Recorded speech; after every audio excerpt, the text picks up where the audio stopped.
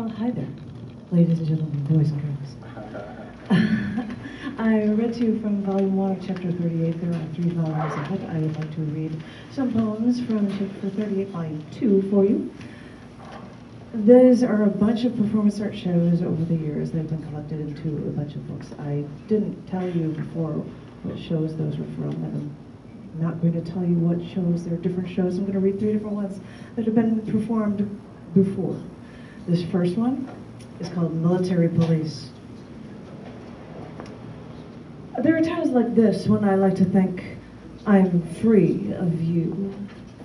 I tackle other obstacles every day. The thought of you never crosses my mind. And sometimes, you know, I have a good day, and I face adversity, and I accomplish things, and, well, I feel good.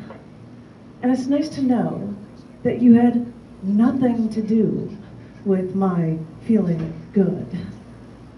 I have a lot of things to do today, and I was having technical difficulties, but I had to figure out how to overcome them. And you know, I did everything I could, and I think I ended up ahead of the game.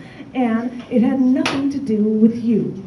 And I feel like I've accomplished things today, and I feel like I'm ahead of the game, and it makes me feel good. And it makes me pause and smile, you know. You little prick. It makes me stop and start to smile when I think about all the things that I've done and all the things I can do. And it's all despite you.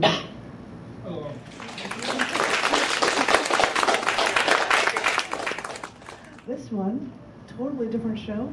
This one is called Get Me Out of This Cage. You've been trying to censor me for God knows how long. I don't know, maybe you didn't want to hear my views because you didn't believe those views should be expressed. But you never knew what I stood for. You never wanted my voice to be heard because you always thought of me as a possession and not a person.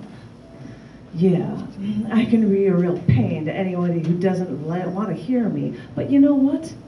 People do want to listen. People value the right to speak their minds. And people know that once you take away someone's rights, you take those rights away from everyone. You can just try to leave me like this in a locked cage, but you can try to keep me away from everyone else. But you know, I've been clawing at the roof, and I feel the grooves along the ceiling from all my fighting, because I still have nails on the tips of my fingers, and I know that I can keep clawing, and I can keep fighting, because I know that I have more work to do, and I'll get it done, I tell you. I'll be free again.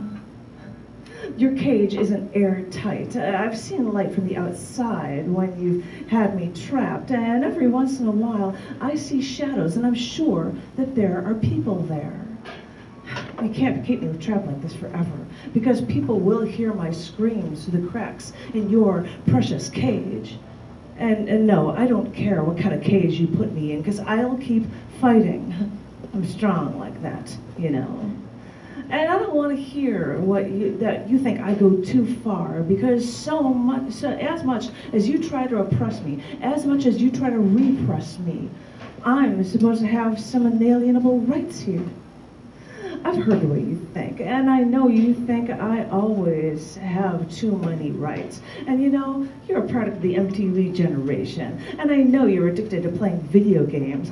Yeah, you'd rather be spending your time interacting with a story on a little screen with your precious little joystick than actually have a real conversation with someone. But just because you don't feel like reaching out to people doesn't mean you can force me into that cage again. I suppose if you don't think that you don't want to watch the news, if you don't want to interact with other people, you think, then why should anyone else want to talk to people? If you want that for yourself, fine. If you don't mind giving up your rights because you don't have anything to offer, fine. But the rest of the world doesn't think like you, and we surely don't want you ruling over us. Since 9/11, laws have been passed to legally take our rights away. You know, to make us more safe. Fair trade, freedom for perceived safety. But I'd rather fly in the face of danger in this country. I'd rather make it on my own without the likes of you if it means I would have more rights and I could be free. I'll look over my shoulder. I'll watch over myself. I'll do whatever I have to make sure the likes of you can never stop the likes of me.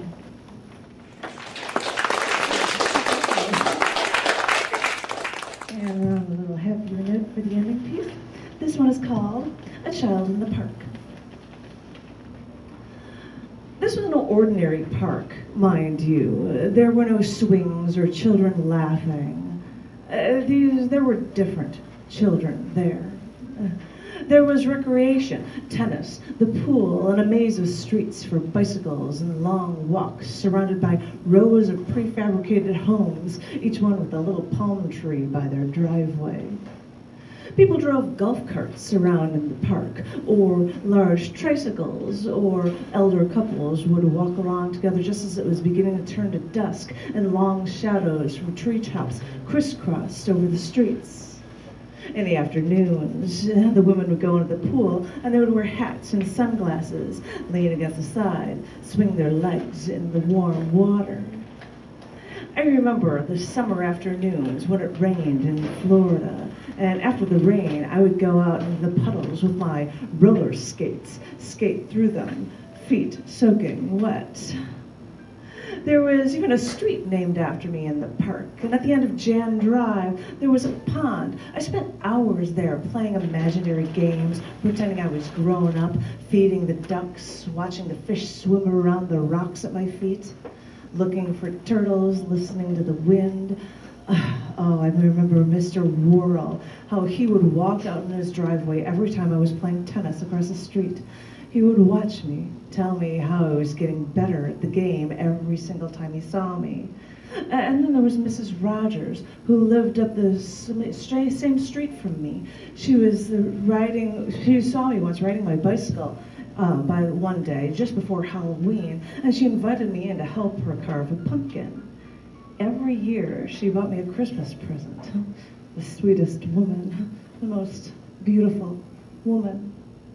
And there was Ira and Betty Wiggins, who lived on the next street, Sand Drive, with a sign in the front of their house that said, "The Wiggins Wigwam."